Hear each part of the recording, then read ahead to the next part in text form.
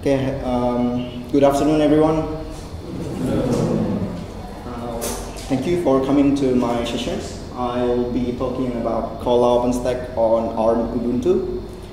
Especially, I'm going to run my demo on Ubuntu 22.04 LTS on ARC64 architecture. Okay, before we go into the main course, I will introduce myself first, because it's not going to be fair if I talk to you and you guys not knowing who I am. A little bit about me. My name is Aji Arya. I am originally from Borneo Island, far away from Surakarta. And currently I'm working in Jakarta. Besides that, I'm actively joining organizations like Chef. I'm one of the Chef ambassador for Indonesia region. If you are having interest in software-defined storage, you can join the Telegram group. Here's the link, t.me/chefid. And I'm also active in Open Infra user group Indonesia, where we talk about OpenStack, Kata Container, Uzul, and other open infra projects inside of that organization. You can also join that group, t.me/OpenStackIndo. It's a Telegram group. And also we have booth. You can visit the Komunitas booth, where you can ask anything about the open infra community. And also, if you are interested in reading some technical stuff, I wrote some blogs. You can visit blog.ajiarya.id. And that was my activity. And as a professional, I'm working as a cloud architect in two companies currently. The first one is Flexi. Flexi Integrasi Dikdaya is a system integrator company that mostly work with government in Indonesia. And the second one is the company that I founded with my colleague. It's Imtech. That's a system integrator company as well, but the target market is enterprise and small, medium enterprise. Okay, I will give you an image what will this topic will cover. The first one is what is OpenStack and what is ARM. I will explain it as an overview. And the second part, we will cover about the environmental concern.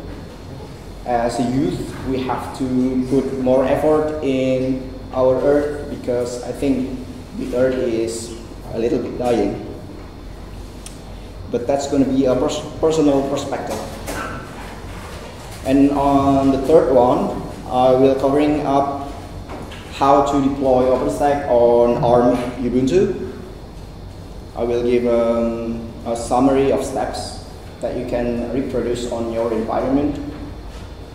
And the last one is I will share, if you have an interest in deploying your applications on ARM servers, you can definitely try it on our environment. I will give the details later on.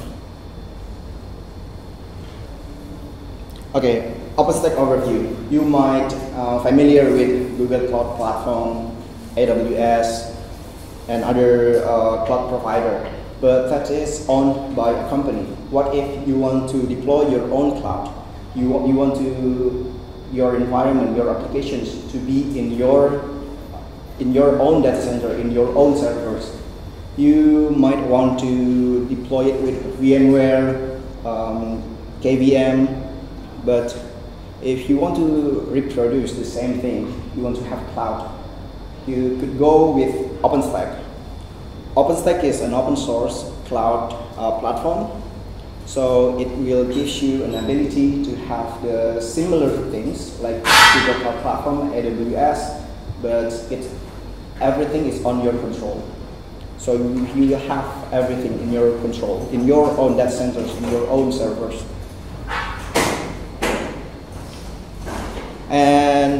Why don't we use VMware? VMware is okay, but some company doesn't have the budget to purchase the license. So we have alternative options. We can use OpenStack for our infrastructure. Okay. The next thing is I want to talk about ARM. What is ARM? ARM is a British semiconductor and software design company. They are known for developing and licensing intellectual property around CPUs, GPUs, and other related technologies. So if you are using a smartphone, the system or the chips inside of your phone is probably designed by ARM. So this is where they purchase the design and they make it on the company. Like for example, Samsung they want to make chip, so they purchase the license from ARM and then they produce their own chip and sell it to the market. Same for Nvidia, Apple. The chips design is coming from ARM. And what we are going to cover in this talk is ARM from Ampere Computing. Ampere Computing is a semiconductor company. They sell data center CPUs. So that's what we are going to cover. Okay, this environmental concern. This is not coming from environmental expert. I'm just a personal person and engineer. I have no expertise in environmental, but I have empathy. I care about what if Earth is not livable anymore. I want to have my children, my grandchildren, to still have a livable Earth, because we know currently we have a climate crisis. So we have to do something about it, because if we don't do it, and then it's going to be late, and maybe we will not survive for the next 100 years. The latest news is Indonesia drought. This Indonesia drying mostly on its part of Indonesia. It could lead to food shortage, hard to obtain clean water, and other things coming from the drought. And the other hot topics is Jakarta air pollutions. It's recorded 14,000 acute respiratory infection cases per September 2023 in Jakarta. So it is very unfortunate if you have a family in Jakarta, maybe little children and elderly, they have acute respiratory infections, or in Indonesia we call it ISPA. The air is unbreathable. It's hard to obtain a clean air, because in so many homes right now they probably have air purifier to help us get clean air. The next thing is unbearable heat. Even probably for the tourists now, coming to Indonesia, it's very hot right now. It's unbearable heat. Okay, next things. What's in my mind is living a livable planet for our children and grandchildren. That's only my main concern. Because who else to blame if our Earth is not livable? Of course, we as the human. Okay, enough complaining. Then what can we do as a technical engineer? Probably the first one is we can use renewable energy, but it is highly regulated, especially here in Indonesia. Mostly our electricity comes from state-owned company, PLN.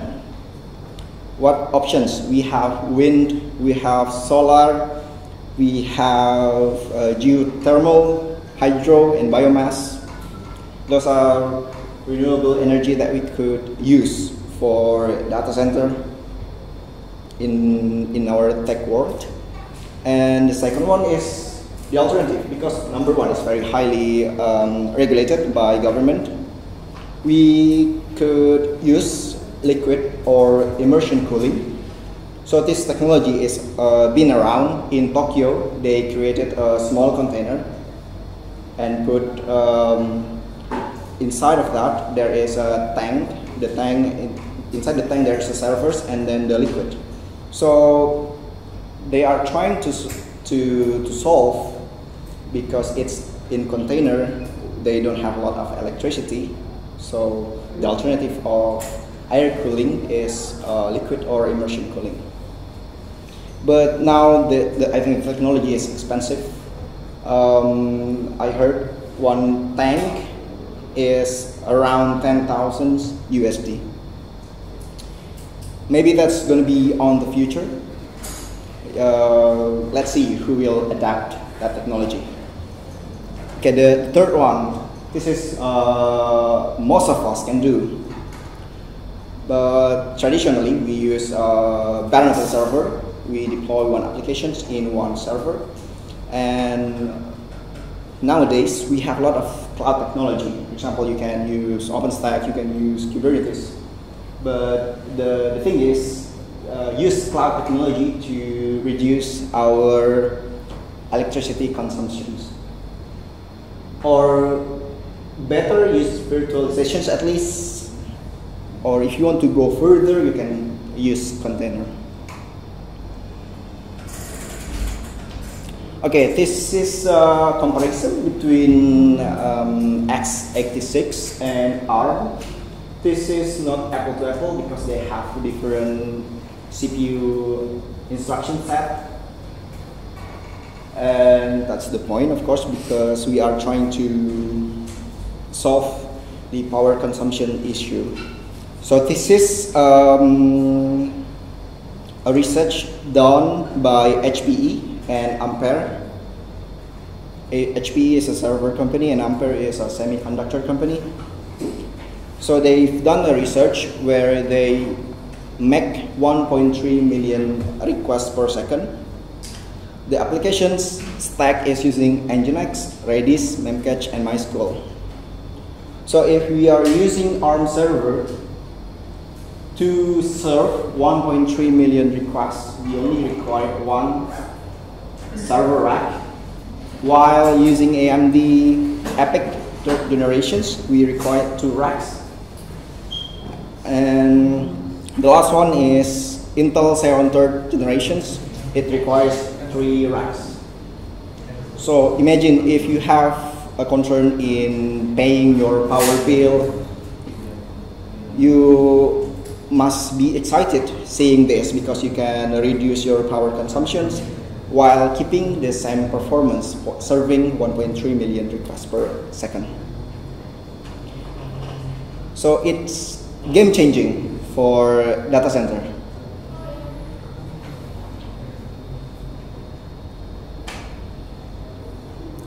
Okay, for notice, I have ARM server co-located in data center, and we've done some trial on that server. We tried OpenStack, we tried Chef, we tried many operating systems in Debian family and Red Hat family.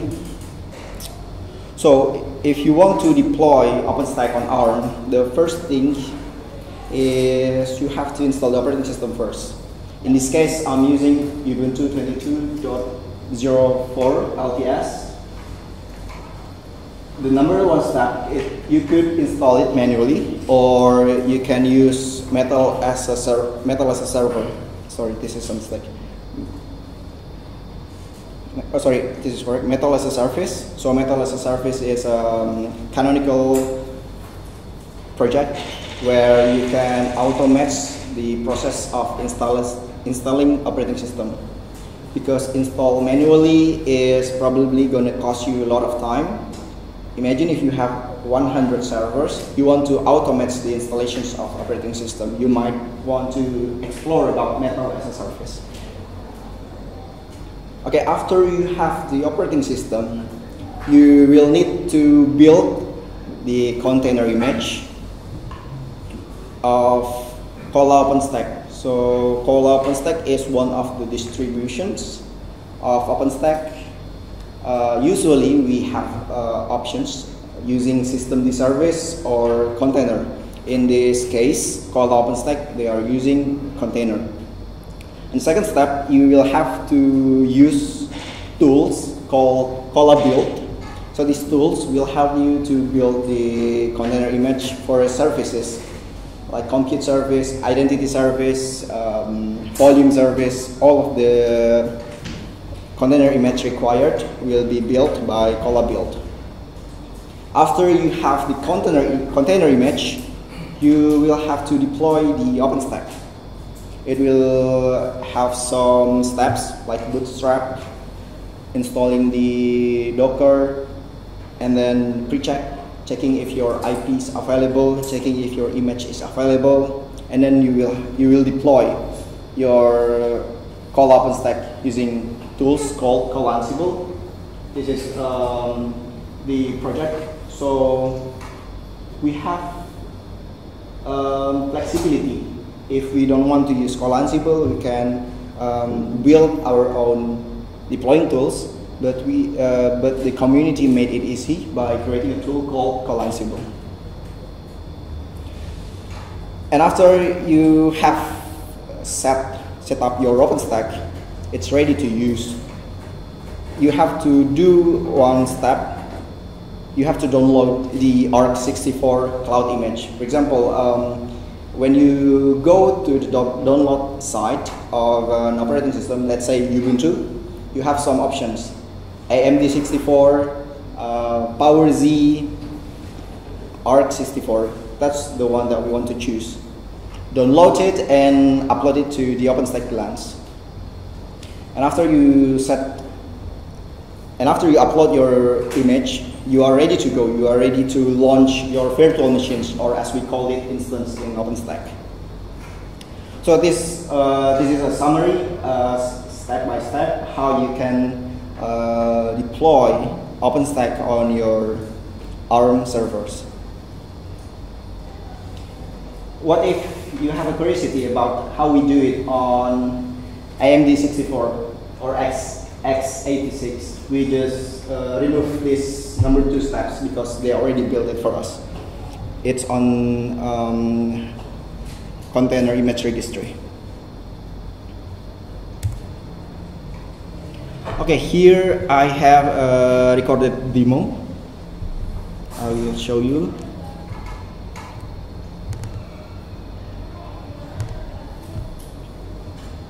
Oops, I think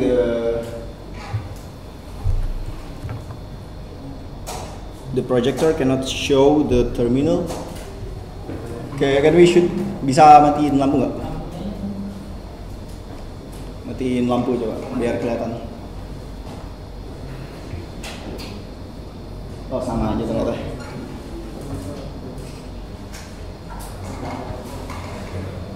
Udah bisa kelihatan? Oke. Okay. So this the servers that we have in data centers. This is located in Bogor. So it's already installed with Ubuntu. If we show using LS CPU, we will see that this is the architecture is ARC64. This is the vendor ID. It's coming from ARM, and this is the model name, Neoverse N1. Okay, I forgot to mention in public cloud, GCP, AWS, they also have ARM instance flavor. So you want to try ARM, you can do it in public cloud. But in this example, we will use it on our OpenStack.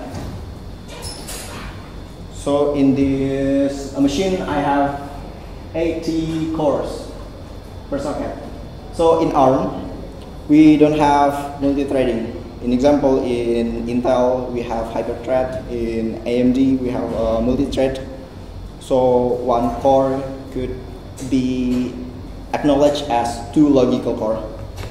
In ARM, we don't have it. One core is 1 thread.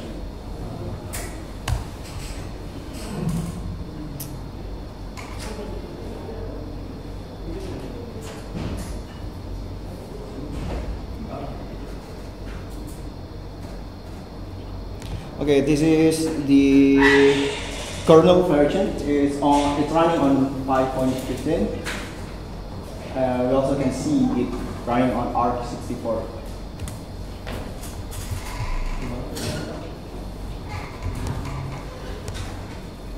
Okay, this is the OpenStack Skyline dashboard. If previously it's served by OpenStack Horizons, but because the UI UX is a bit old, so there is a new project called Skyline. This is based on a new web technology stack. This is how it will look like. This is the home dashboard. We have the quota overview. In this demo, I will show how to create OpenStack instance or OpenStack virtual machines. I'm choosing the operating system. I'm setting the root disk.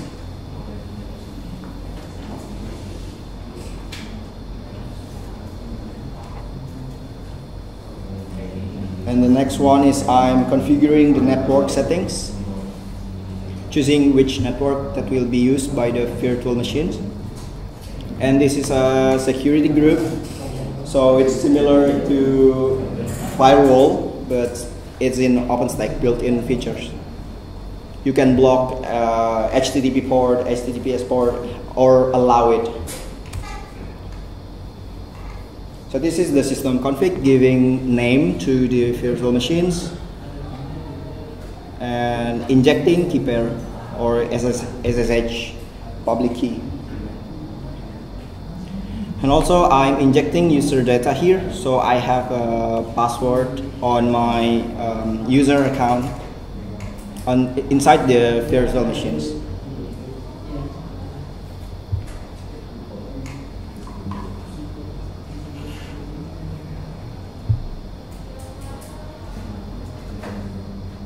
Okay, here is a little bit waiting for the virtual machines to boot up. This shows a build.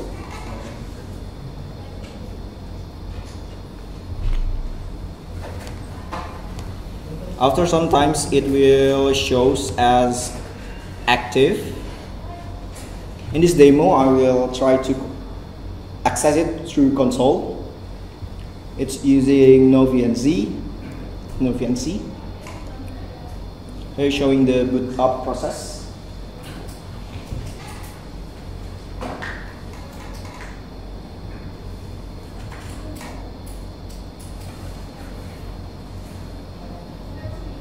And voila, we have our ARM virtual machines on ARM server.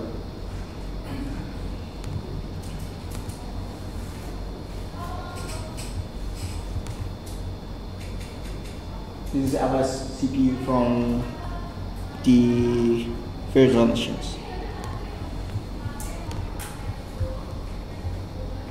That's the demo. Now, if you want to, if you have applications and you want to try it on different CPU architecture, you can try it on our environment. We already set up. We will give you an access for free, of course. So you can try your favorite software on our ARM OpenStack. You can register, tell us your purpose, what you want to do with our ARM OpenStack. And if you want to take a peek, we have 2 dashboards. The first one is Horizon and the second one is Skyline. If you want to register, please just scan the QR code.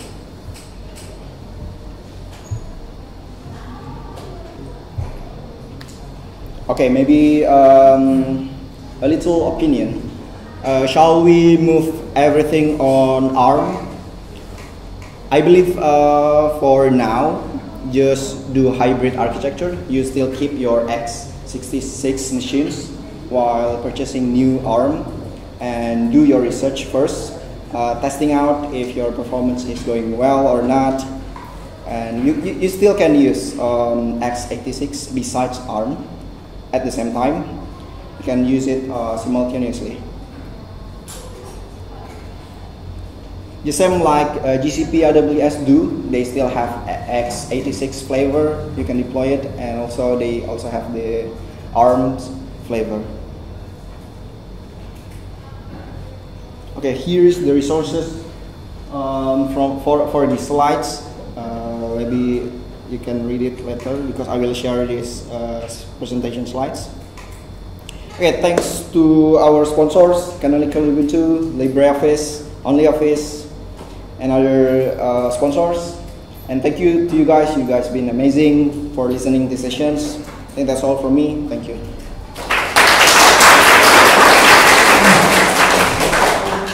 We still have 5 minutes. If you have questions, please ask.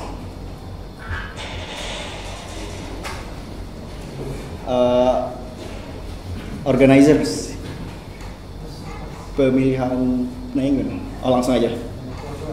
Sana. Oke. Bahasa Inggris. Oke. Inggris aja Pak, biar direkam nanti orang ngerti Pak. Kan Asia Pak acaranya Pak. Oke. I'm sorry, maybe my skill in English.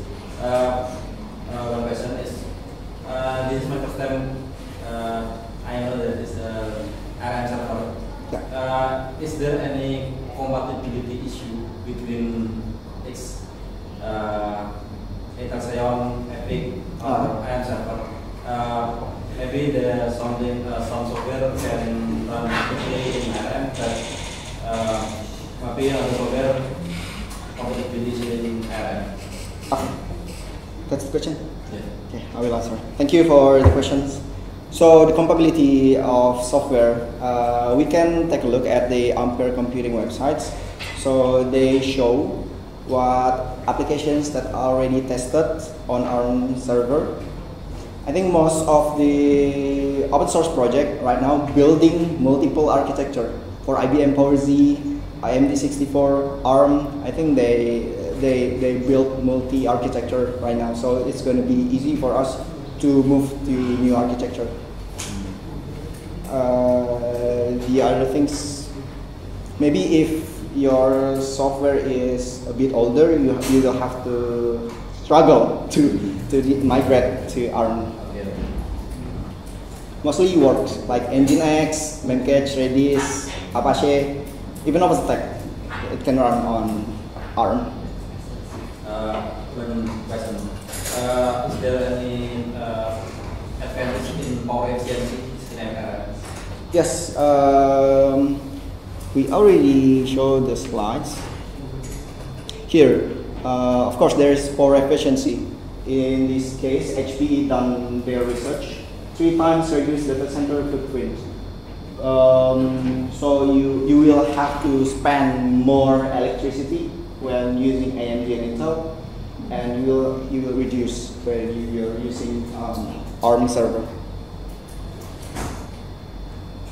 I think not only electricity, also water involving.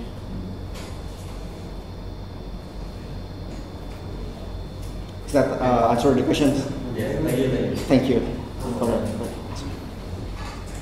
Maybe one more question before.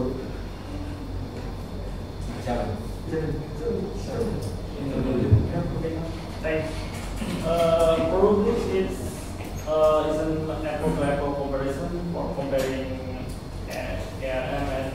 I'm sorry, I didn't hear the first sentence. What was it?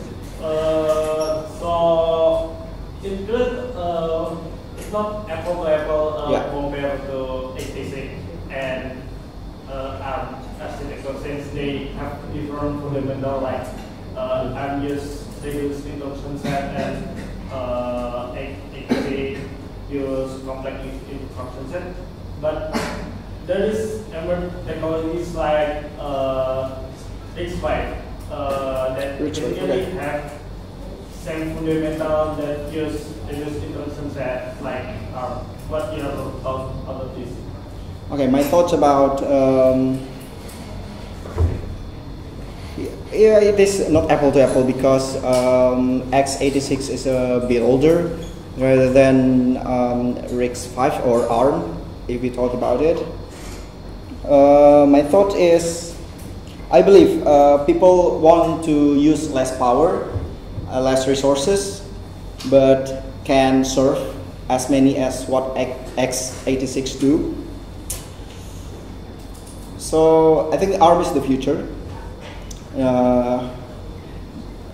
Just take a look what we have now in our GPU. They are using ARM architecture. In our phone, they are using ARM architecture, and even in latest MacBook, Apple laptop, they are using ARM as well. That's because the power efficiency, and we try to save Earth.